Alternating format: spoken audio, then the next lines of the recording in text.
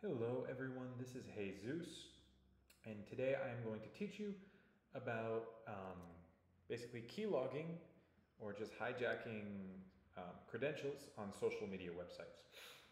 It's easy to do, and today we are going to use appropriately Hacker News, but the same principle applies anywhere. Traditionally, this is often done on Facebook. You just go into a place like a public library, and I mean, not you, hopefully you're not doing this, but the way this is done is that you'd go to a place like a public library, and you have Facebook open, someone just comes and logs into it, hits login, and what they don't know is that you went into the source code here on Elements and edited it live so that the page isn't what they think it is. It's not the authentic code for Facebook.com. And you can even see that Facebook is like, hey, if you're going into the console, something weird might be happening. It's probably a scam. That's because people even trick people remotely into doing this to themselves.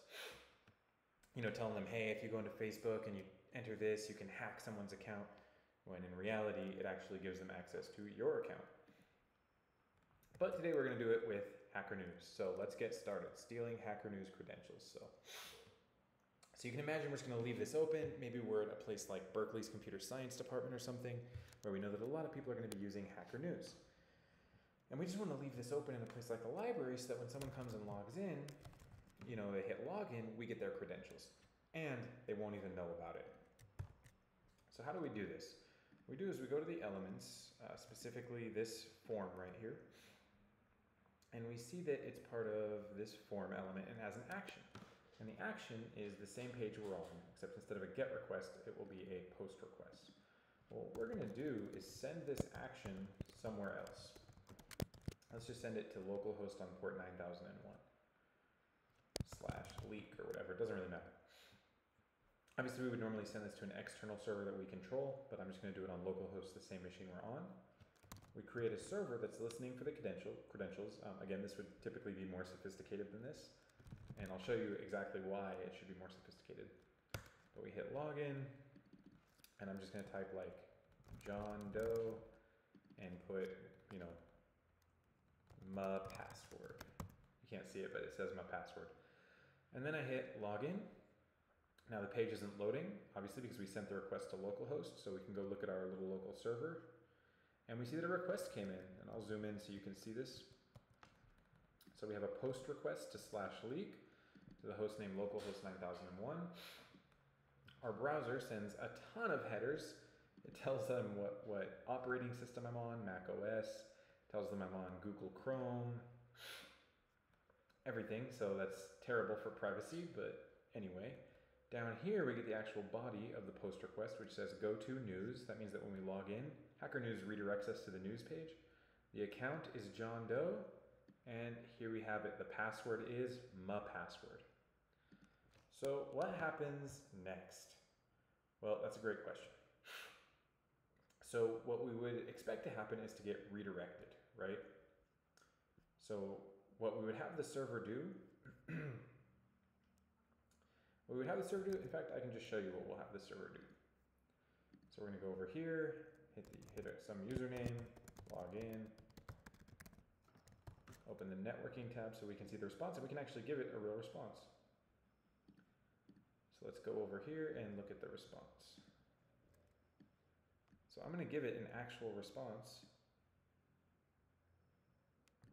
And let's just see how the browser reacts. We'll log back out. Okay.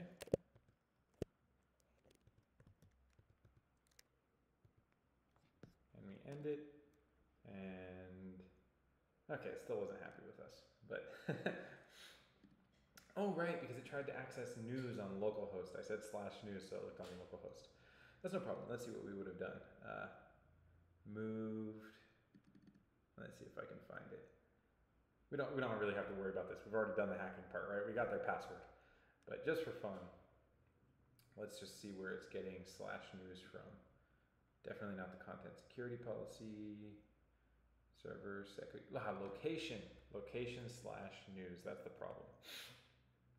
So what it should be saying is hackernews.com. Sorry, news.ycombinator.com/news. Here it just says location news. But in any case, obviously we wouldn't be doing it manually like this on the command line like we're in some 90s hacker movie. We would have a script like a command and control server that would be saying, oh, okay, have them send the request in and then redirect them to the appropriate page and actually log them in. So what the server would do, you would enter your credentials here. The server would log them so that the hacker can steal your account. But then so that you didn't know anything had happened, to prevent this from happening, the server would have to be more sophisticated. It would have to then go log in for you.